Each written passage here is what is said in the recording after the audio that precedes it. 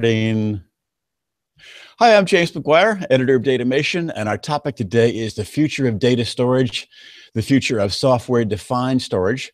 To talk about that, I'm joined by a top thought leader in the sector. With us is Vincent Su, Chief Technical Officer for Storage and Software-Defined Environments at IBM. Hey, Vincent, how are you doing today? Pretty good. Thank you, James. And you are there in sunny Tucson, correct? Correct. Very warm Yes, and weather. I know you get around. You're in Chicago. You're in the Bay Area, so you're putting a lot of miles early this year. Seriously. Yes. Yes. I mean, it's always exciting.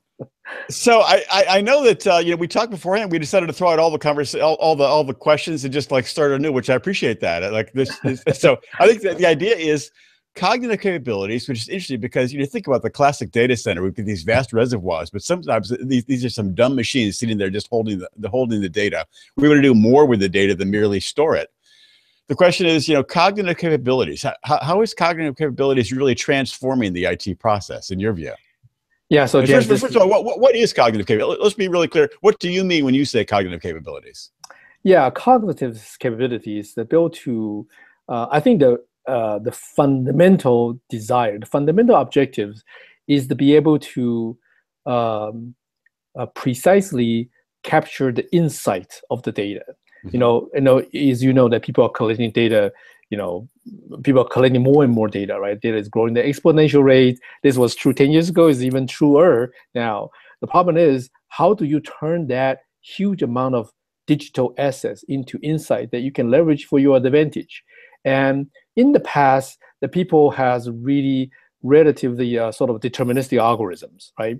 And how do you, well, if, for example, that we talk about data securities, and those are all quite deterministic. But we start to realize that the world is a lot more complicated, that we need the more intelligence, artificial intelligence capability to help us to analyze those data and to extract the right values and correlate those information. That's even harder.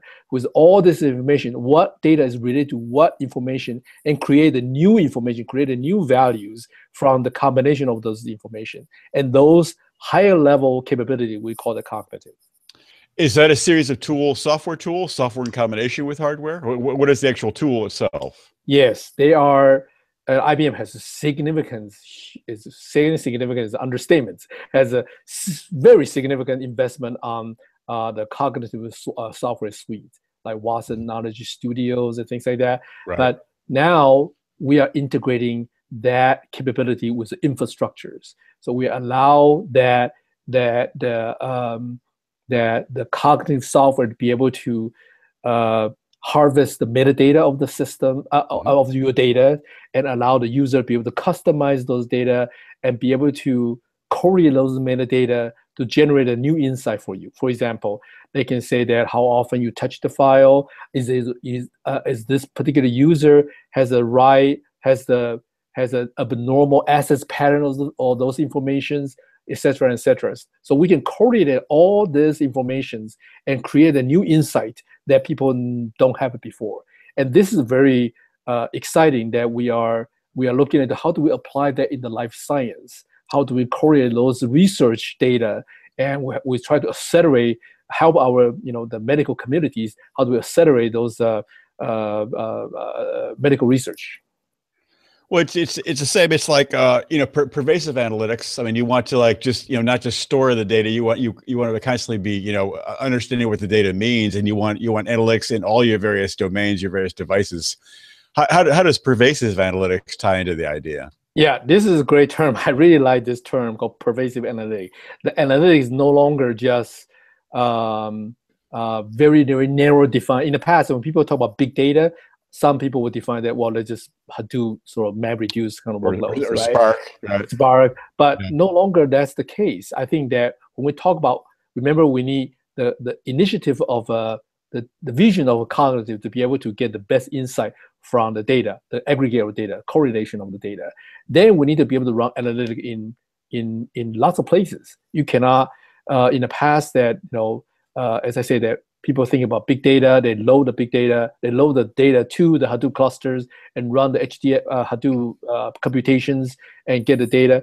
those things are, if the data set become large, it's really difficult thing to do. So what we do here is enable that people be able to run like Hadoop, be able to run Spark, be able to run a NoSQL database that across all data sources. Your data sources object storage, no problem. We have the accelerator allow you to have a 10x first performance improvement to allow you to be able to run Spark on object storage. That in the past people has a perception that object storage is slow, but if by far majority of your data is in object storage, we need to find a way to allow you to be able to run your analytic capability function on it.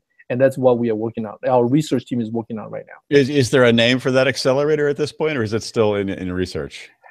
It's a research name. It will be a Spark accelerator, but I'm not a marketing okay. executive here. I don't want to come up with a new name for them. No, we just call it Spark Superfast. Okay. Spark Superhighway, something like that. Yeah, just a short tangent about Hadoop and Spark, and that seemed like Hadoop really changed analytics in many ways, but it seems like Spark is more on the upswing than Hadoop was, because it's perceived as Spark is so much faster than Hadoop. It's not so much Spark is faster. It's Hadoop really require you to load the data to the Hadoop clusters. You cannot.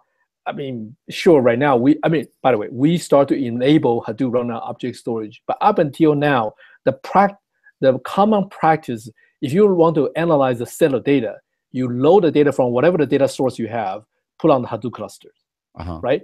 And that data, that process, let's say it take a few hours once you have a few terabytes. But once things go beyond petabytes, or the job gonna run for weeks, a month, and that become a burden. Hadoop, Spark doesn't have that. Spark doesn't. It sort of break the paradigms for people to run the analytic on where the data is, and that's where the enablement that our research team is working on to allow people to be able to be able to run Sparks in any of their data sources. Mm-hmm. What about the idea of hybrid cloud? And it comes into so the software-defined storage, and I think software-defined storage is sometimes siloed, partially because the idea of an entirely software-defined data center is still somewhat of a futurist dream. But if you think about software-defined storage in combination with the cloud, there's all sorts of possibilities there. For the hybrid cloud, where does that go for you? Those things are not disconnected. The thing we talk about, cognitive to pervasive analytics to hybrid cloud, those are not disconnected. The reason hybrid cloud is important is, given from the original, the initial vision that I want to be able to harvest the insight from all my data, then my data is spread across on-prem, off-prem, the cloud, the private cloud. Then I need to have a federation to allow me to be able to seamlessly operate my data center across all this, not just one particular cloud, not the particular on-prem technology. I want those technology to be working in harmony, if you will. Well, so does that tool exist? I guess that's what I'm curious. Is that tool you just talked about that pervasive? Does that actually exist? That my teams and our research team partner to work on those federations to allow us to be able to seamlessly connecting the data from the on-prem data to the cloud, and be able to spin up the services on the cloud. Those things is coming. Okay. All right. So it's on the horizon. Correct. In the near future. What else about hybrid cloud and pervasive computing? How does that work together? So the thing is that I think that I just want to bring up two more aspects of that. One is the workload management. Okay, right now we just talk about how we're gonna manage my data on the on-prem, private cloud, public clouds, and you have to ask your questions: is how does I distribute the workloads? Which workload which workload should be run at which cloud is the most optimal solutions, right? You don't want your workload running on particular storage platforms, and the data is in particular location, but the data is all far away, right? So you need to figure out how do you manage your workload to optimize the efficiencies, right? The second thing is providing the insight of, now with all this cloud connected, the next question is, I'll get this question from my client a lot.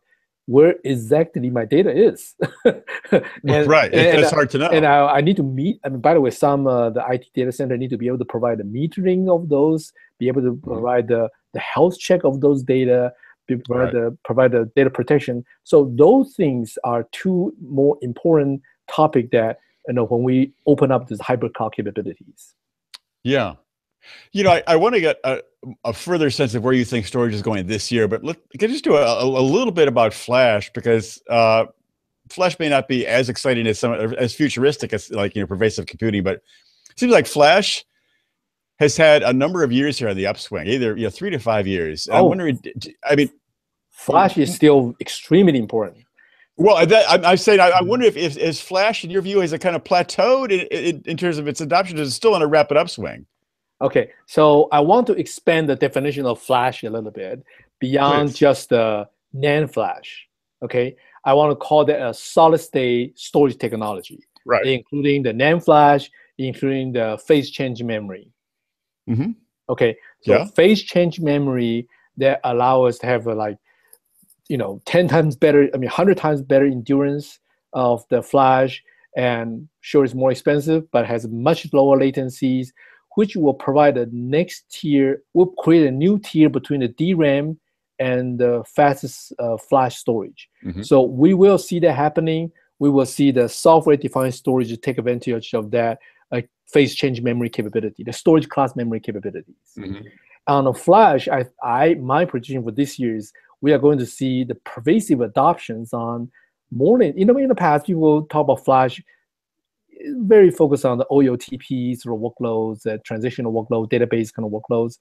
But we are seeing this across the adoptions on all kinds of different workloads from, across the whole storage tier. I mean, it used to be just, absolutely. Especially, we believe in 2018 when the QLC, which is 4-bit per cells, I know when I say 4-bit per cell may not be very, very sexy. It is very sexy to see what you open up the new opportunity when people start talking about the cold data. Is a very economic way to store the cold data.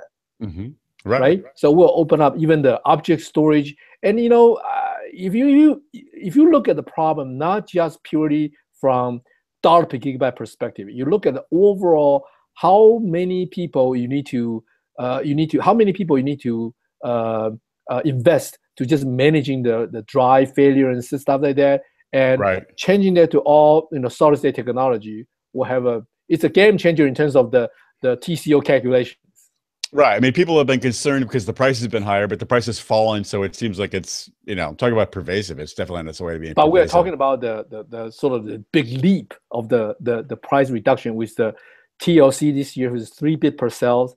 Next year we'll see the 4-bit per cell, and those are the huge leap in terms of the densities and the huge leap in terms of the cost of those systems. Mm-hmm. What else about where data storage is going this year? What do you expect to happen in the next 12 to 24 months to be big in data storage and software defined storage? I think that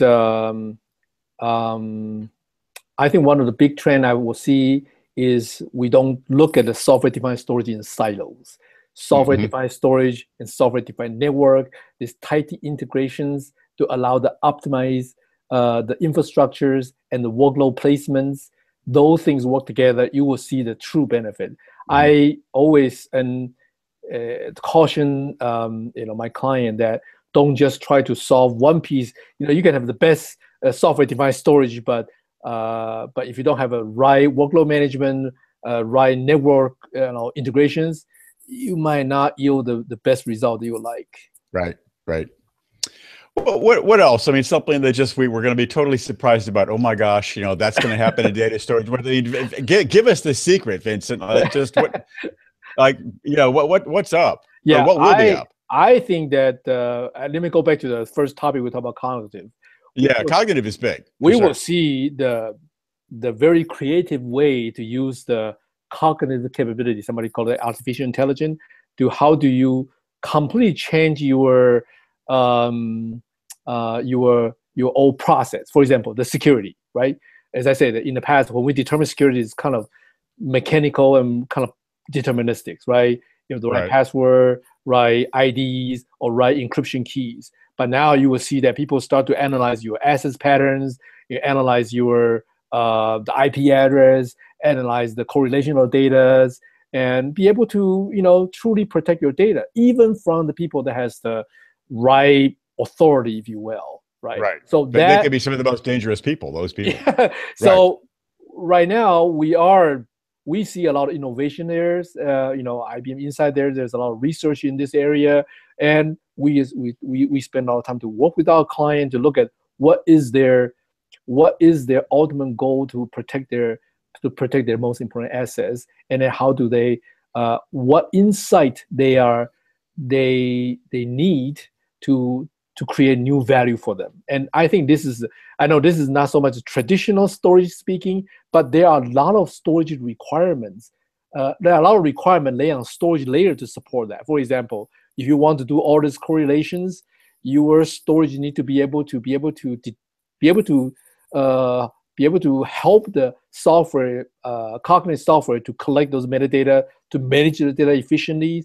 And there's a performance requirement. You don't want to analyze stuff that take a long time to analyze it. You need to have a right sort of the storage technologies, be able to facilitate the demands on the performance, if you will, right? And you need to have a right infrastructure to be able to store them, security, the data availability. Because a lot of times when early on I talked about there are a lot of value going to come from the correlation of the data, right? The data generate data, okay? Right. And you really, those data need to be all available. You cannot just lock the data in some mountains and somewhere that, those data all need to be available, and we need to be able to real time correlate all this information to generate the best insight. And that is a grand challenge, and that has a lot of demand on the storage systems. That is I think that is the future of storage right there. Yes. Yep. Vincent, I think you have said it. It's a lot of good stuff. I will send you the interview when it's done. We can tweet about it. But I think I really appreciate your expertise. Thanks for talking with us today. Well, thank you. I'm really excited. This is never a dull moment here. I'm sure. Thank you. Thank you. So